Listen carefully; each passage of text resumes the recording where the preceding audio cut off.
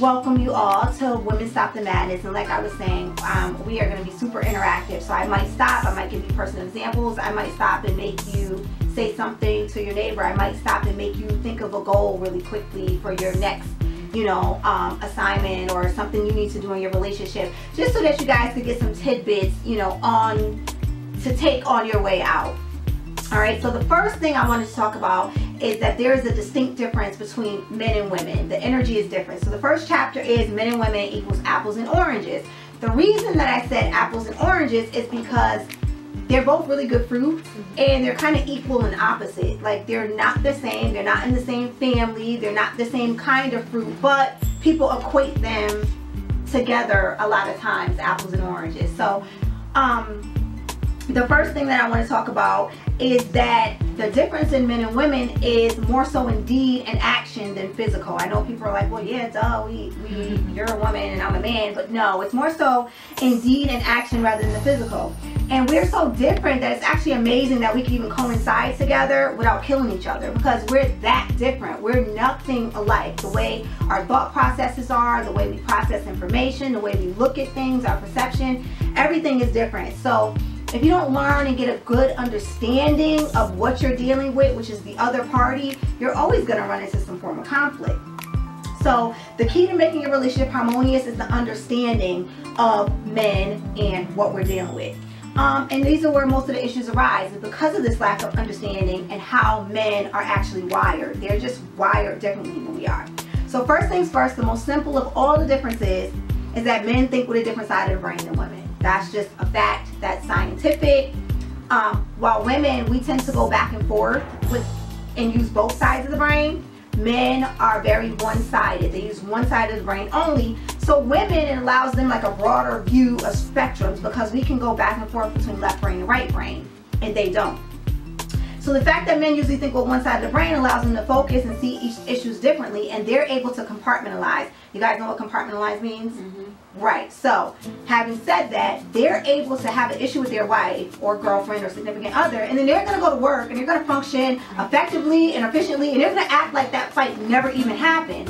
And then you're going to look and be like, oh my God, he's just okay. Now you can get into a fight with your husband or boyfriend or your mate, and then you go to work and you like fumbling, you're dropping stuff, you like, the phone's ringing, you're not listening to what they're saying, because the whole time your mind is still thinking about the issues that you had in the house before you left with your husband.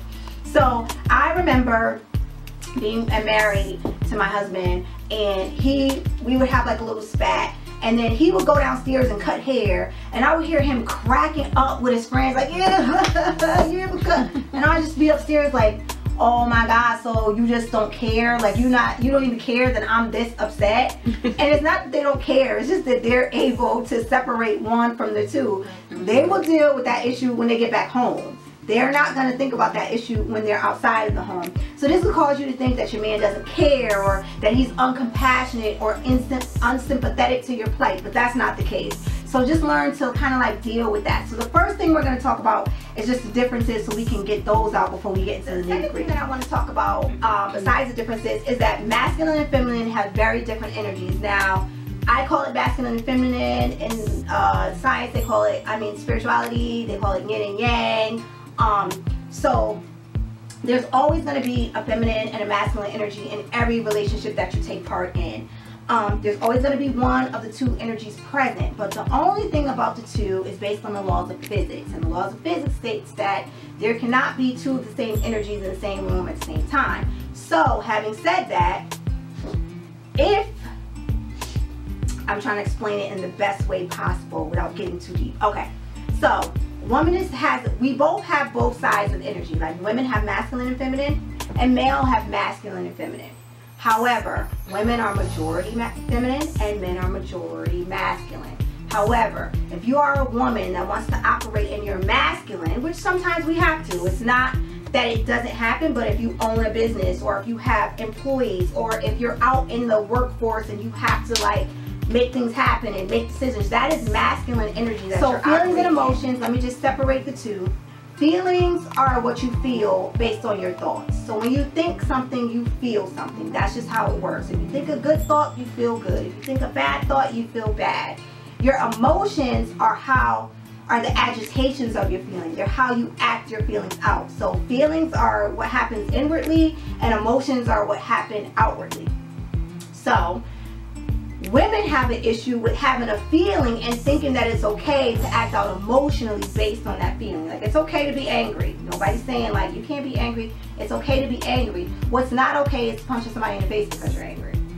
It's okay to be sad, but it's not okay to like just throw yourself out of a car and speed in traffic because you're sad today. Like, keep your emotions in check. And that's what men don't really know how to deal with. They don't know how to deal with the fact that when we feel something, we act it instead of just expressing the feeling and saying like, look, here's the thing.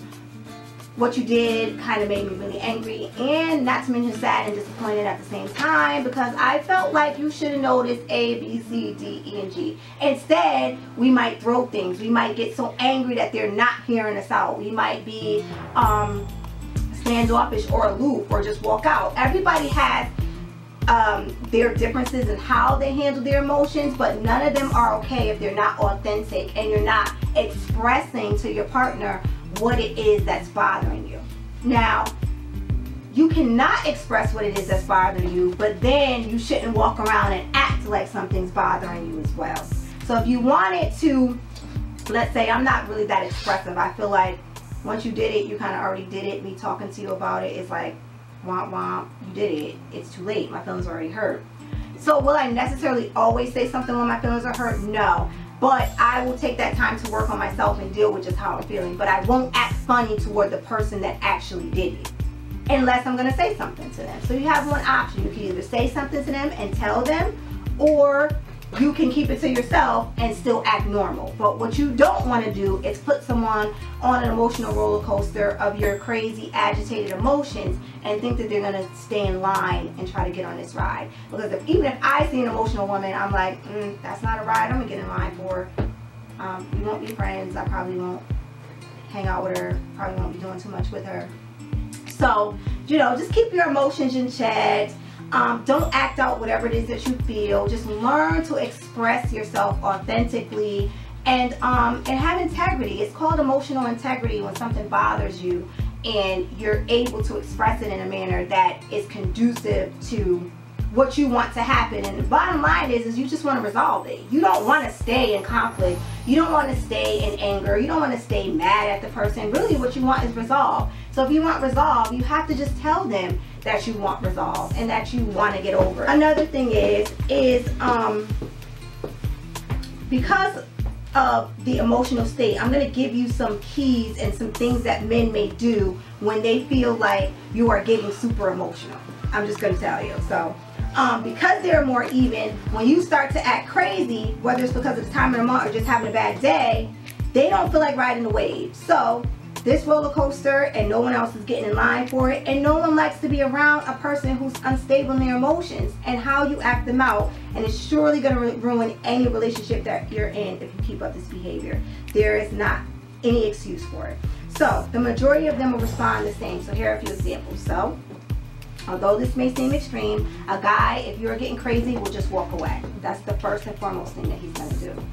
He's going to do that so that he doesn't hit you. Because if another man was approaching him the way that you were, either disrespectfully, condescendingly, loud, in his face, pointing, mushing, whatever it is, I'm hoping that none of y'all in here do that stuff. But I've seen it happen. They walk away to protect you and to protect them. So, because they don't know what's going on with you emotionally, they're going to leave the scene altogether to create space. If you don't live together, he's going to take a few days off from you. Alright, he was wilding. I'm not coming back for a couple days. And he probably won't answer the phone either. He's just going to, no, can't do it. If you do leave together, he may leave the house for a while to give you some time to cool off. But this is not the time to expect affection from him. That's not the time. Usually when we're all mad and emotional, irate, all we want is like a nice big hug and for a man to say, oh my God, it's okay. Like, I'm sorry, stop. But unfortunately, that's not what they're going to do, because they never know and they never really do what we want them to do. It just doesn't happen. So they seek to create space. You want a hug, and nobody reads text messages that are like ding, ding, ding, ding, ding, ding, and it's like 5 paragraphs, he's not reading those because he knows that you're being crazy. So don't do any of it. Just when he leaves, take the time. Y'all must do that. No, somebody. Don't call his phone 100 times. He's gonna keep waking you. Don't try to force him to talk to you, and don't text those long drawn out messages. It's only gonna make you look crazier than he already thinks you are. So just take a step back and give him his little bit of space, because I promise he'll come back, and then you guys will be able to talk as long as you don't act crazy again. They'll seek an outlet. To seek an outlet doesn't necessarily mean to have an affair, and I know people get scared of that. It just simply means they're going to find ways to release steam and tension. It may constitute an affair, but not always. So this is a time where they're going to take the time to do anything else besides hanging out with you. So it doesn't matter what they're doing. They could be at the gym, they could be playing ball, they could be on the golf course, whatever it is, they just don't want to be around you. So that's what it means. They're going to seek an outlet. They might even throw themselves into a new business venture. Whatever it is, they want to keep stuff like that. You can't, you know, disrespect them with your tone of voice or how you word things or try to make them feel stupid. There's one thing to ask a question. It's another thing to ask a question that implies that they're idiots. You know, why would you do that like that? What made you do that? Like, when you're asking a question like that, you're basically saying the decision you made was stupid. I just am not saying that. I'm acting like I'm asking, but I don't really agree with it. Men repellents are the same thing. Men repellents are things that are like, anytime you do this, a guy is gonna run for cover. It's really just like spraying like an ant with some rays. Like, you don't want to do these things because they're gonna go packing when this happens. It's not to say that you're that they're gonna be perfect or that they're gonna do everything right, but the way you handle it, which again, this book is about women, the way you handle it is going to cause you to grow in the end. So I'm just going to give you some men repellents. The first one, obviously we just talked about it, is disrespect. That's the main and the strongest repellent. They do not like being disrespected. And disrespect can fall under many categories. You can show disrespect in your tone, how you treat them, what you say. They don't like to be belittled, made fool of, spoken to like a child. A lot of women talk to their husband like they're talking to a little boy. You know, why didn't you take the trash out? Like I say that to my 16-year-old. You know, don't talk to him like he's a child. He's a grown man. So you don't get to talk to him like he's a kid. Talk to him like it's an adult. You know, honey, I really don't like the way the trash smells when it gets high. Do you mind taking it out for me? Show vulnerability. Don't show aggressiveness. You know, you want him to want to take out the trash. You don't want him to be like, she's so aggravated. Take the trash out just because you're nagging and berating and being aggy. Like, I don't even know another word to say it, but women have a tendency to be a little aggy as opposed to being sweet and alluring and magnetic and making him be like, oh man, I forgot to take the trash out. I know she don't like the smell. Let me go grab it. That's what you want him to feel. You don't want him to do it out of obligation. You want him to do it because it's in his heart to want to please you. So we have women have the power to lift men up, or we have the power to chop them down with our words. We're good with that. That's a gift we have. Our communication and our words are really powerful. So if you have a mate, a boyfriend, and you're constantly chopping them down, why would you do that? You're going to wear that with that? That doesn't match that. Why did you do that? Did you pick your son up that? That's even if he doesn't say anything, it's constantly pecking at him and pecking at him and pecking at him. And it's pecking away at his manhood.